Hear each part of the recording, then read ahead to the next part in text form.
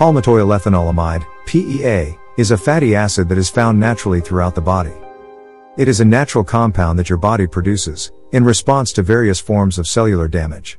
Its primary role is to promote homeostasis, which is the body's ability to maintain a stable and balanced internal environment for optimal functioning and overall wellness.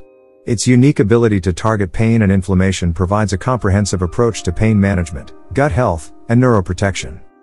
Let's hear more about the science behind P with Dr. Daniele Piomelli.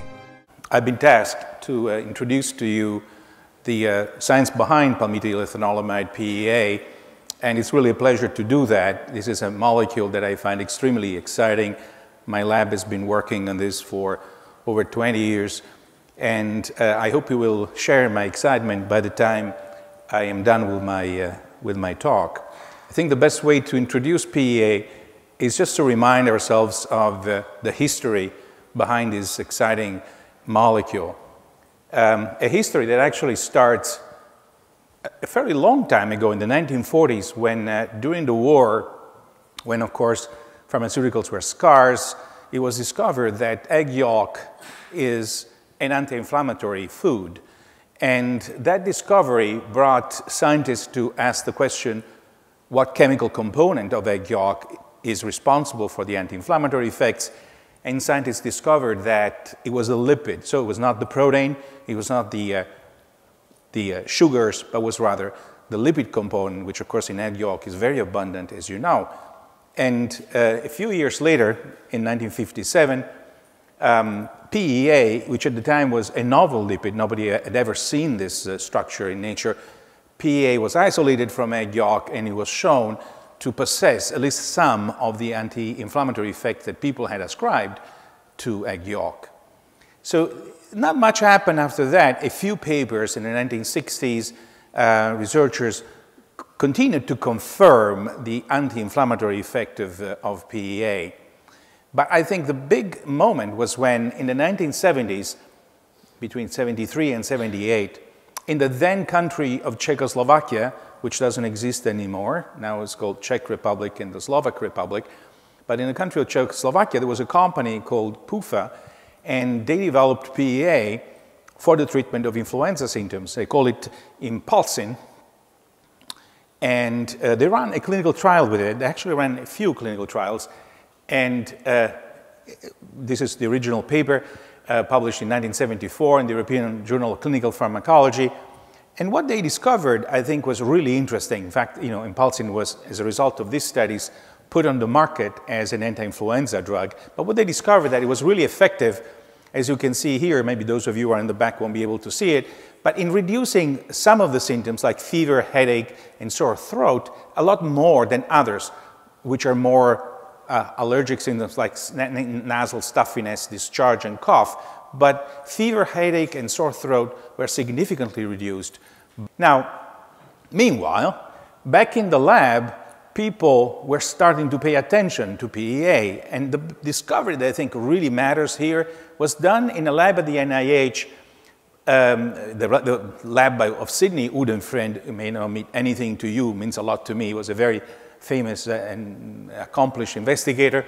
And this man here, Nick Bachur, was responsible for a study where they looked for fatty acid ethanolamides like PEA in mammalian tissues. And what they found is indeed that the body of mammals, mammalian animals, produces PEA. These are, in this table, again, you won't probably be able to see it, but it shows the levels of the endogenous levels of PEA in a variety of tissues from rats, the brain, the lung, the liver. And although the techniques back then were not very performing, they didn't have mass spec as we do now, they were essentially right in that PEA is indeed present normally in our body in fairly large concentrations. And in fact, the conclusion that came from this study was obviously that PEA, people knew, is anti-inflammatory. Now the discovery was made that is produced in our tissues. So it turns out that PEA is an endogenous anti-inflammatory compound. So that's an important discovery. Why is that important? Because when we think about inflammation, for many, many years, we thought about inflammation as follows. We have a stimulus, which is a pro-inflammatory stimulus, and this pro-inflammatory stimulus causes the body to produce inflammatory molecules. Then the stimulus goes away, and the inflammatory molecules slowly go away. So whereas inflammation is seen as a positive response, as an active response, is always seen as a response that causes the formation of something that is harmful to the body, a pro-inflammatory compound. Instead, what we have here is something that works in an opposite direction, an anti-inflammatory compound. So that's a very novel idea. The problem is, how does it work? The first thought as to how it might work came actually from the work of a person whose photograph is here. Her name is Rita Levi-Montalcini, and she received the Nobel Prize in 1986 for unrelated reasons. She discovered something called the nerve growth factors, which is a very, very important molecule in regulating the growth of, for example, sympathetic neurons. And you know, this is a picture of her. I met her and known her for many years when she was 102. A very, very healthy young woman here. Anyway, so in the 1980s and early 1990s, Rita was working on mast cells, because also called mastocytes. Mast cells, I'll tell you in a minute what they are, because she discovered that they make nerve growth factor, they make NGF. So she was working on these mast cells, and members of her lab came up with a possible explanation for what PEA might be doing. So these are the three people who I'm referring to. Of course, Rita is right here, and Luigi Aloe and Alberta Leon were the two co-workers who came up with this idea. So this is a mast cell. Look, this is the cell membrane. This is the nucleus. Do you see all these little thingamajiggers here? These vesicles are full of stuff.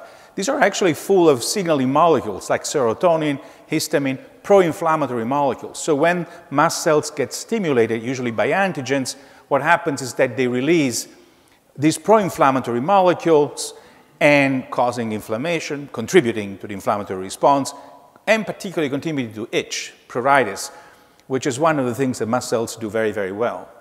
So what Luigi, Alberta, and Rita Montalcini did, they thought, wait a minute, we have PEA in the body. Let's see what happens if we give PEA to mast cells in culture. And what they discovered is that PEA blocks the release of these inflammatory factors.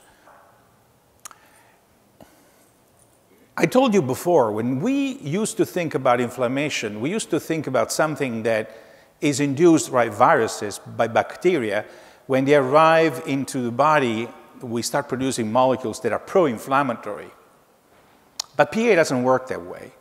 What happens is that PEA is normally very high in healthy cells. There are many molecules of PEA. We say macromolar levels of PEA in the body. For example, in the skin, for example, in the DRGs, which are the dorsal root ganglion neurons, in the macrophages, a lot of PEA.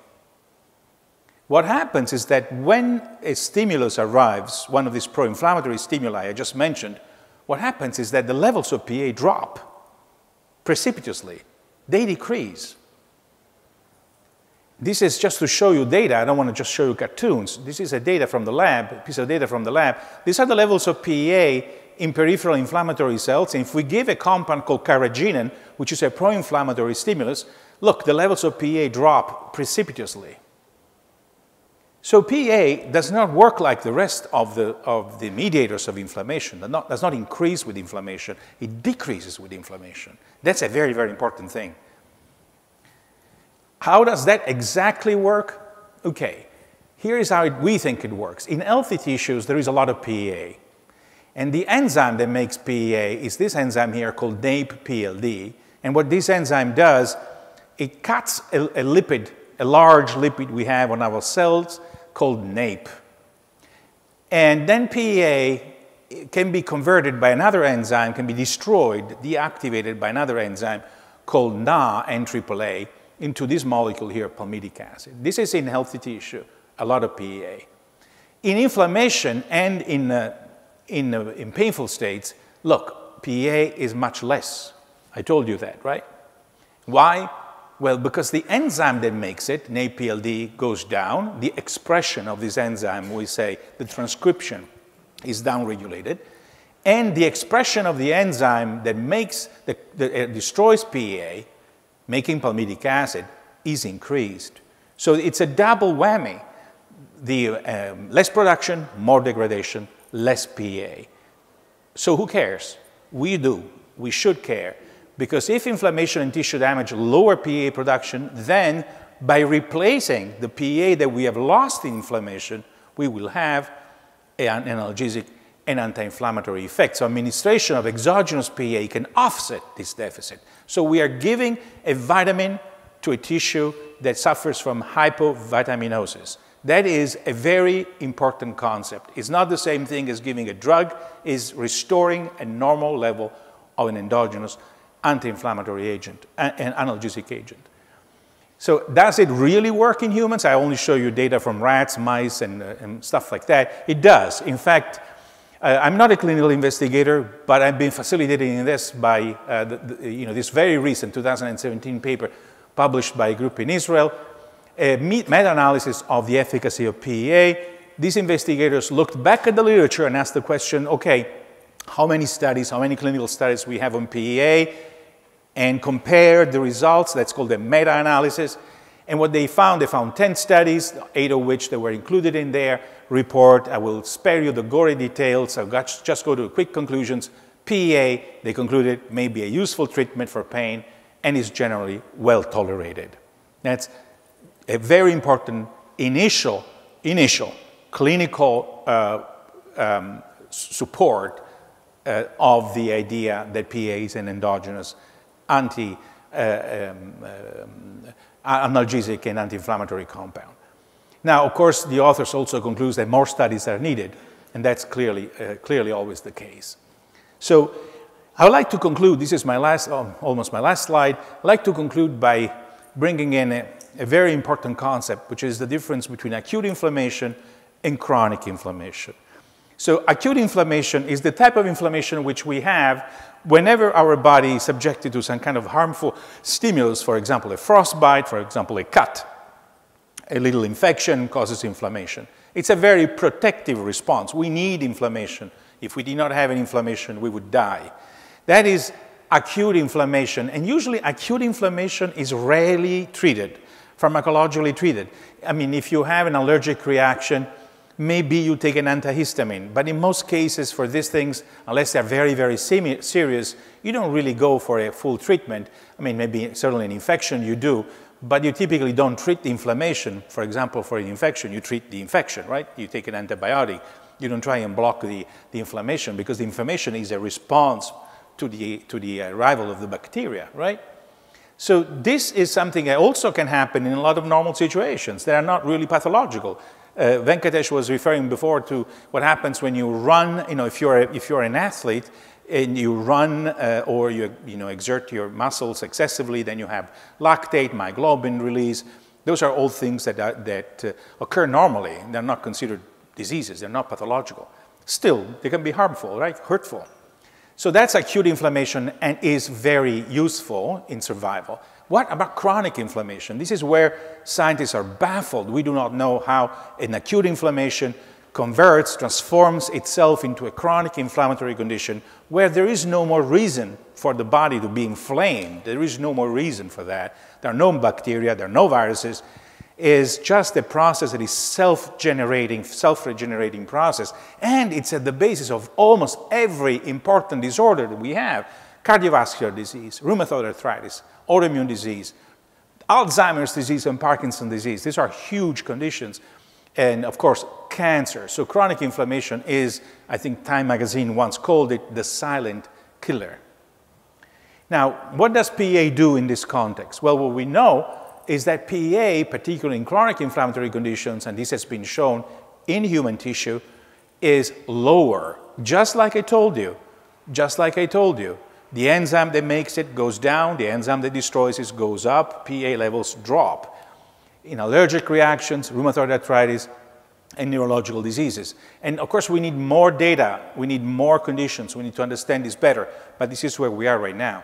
So if this is the case, what this suggests is that, of course, if therapeutic agents that for chronic inflammation should find ways of raising the levels of PEA, for example, PEA itself, or agents that raise it through some other mechanism. For example, my lab is interested in developing inhibitors for the enzyme that destroys PEA, and those inhibitors are very good at increasing the levels of PEA. But this is a drug. What about instead healthy living? And that's where I think my colleagues at Levagen come with Levagen and GeneCore come into play. What they're asking is the question is whether in conditions that are not yet pathological, PEA could be also effective. And they've just shown some very convincing data that this might be the case. So I will stop this by saying that, of course, we need more studies, because this is despite the fact that 50 years, PEA was discovered more than 70 years ago, actually no, more, about 60 years ago in 57, we still need to understand in greater detail how it works in healthy people as well as in people with chronic inflammation or with chronic pain. But the data we have so far are really encouraging.